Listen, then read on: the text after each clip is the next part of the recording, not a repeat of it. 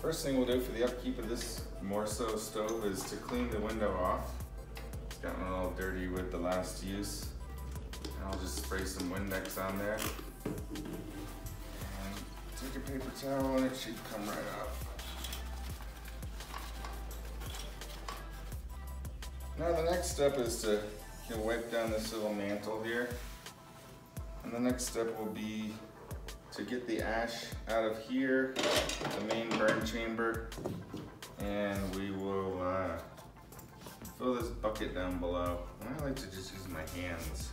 Some people like to use like a little broom or something, but I just like getting my hands in it. And you just kind of move all the ash down into that beautiful little tray down below. And the tray will gather all those ashes. And you do not want to do this when you've just had a fire. Obviously, you want the fire to be totally out, no danger whatsoever. Coals left, but most of the ash, you can see this ash right here. And you don't want to spill that in the house. You want to put that right in the trash can.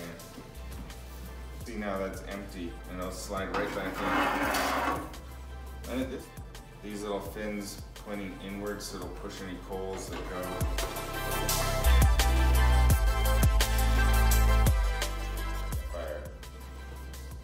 So I use these Safe Light Fire Starter Squares. They're either in the bin over to the left or they're in the coat closet back behind me. And the way these come is in big sheets, but they're perforated so you can break them. So I've got one right here. And really there's not much to this. This is just sort of a substitute for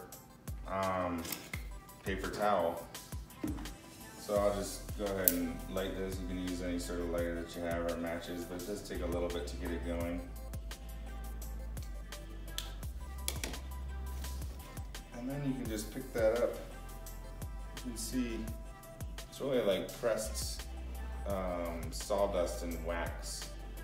It's a great, great little product. And then you put that in there and then start an interesting one. It only takes 10-inch logs. So they're cut a little special for this. And at this point, I'm gonna just close it with the latch not closed like this, but just with this down and pushed in ish now. And you don't want to close this when it's getting lit. There's also a air constrainer right here, a little valve, and that will be open wide when you get started.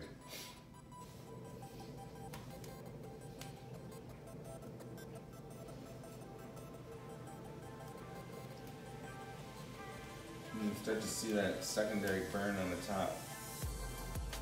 What happens with this stove is it takes the initial smoke and it circulates it back down and around the bottom and out 2 rows of jets in the back, and those jets make a double burn. Still keeping the door open.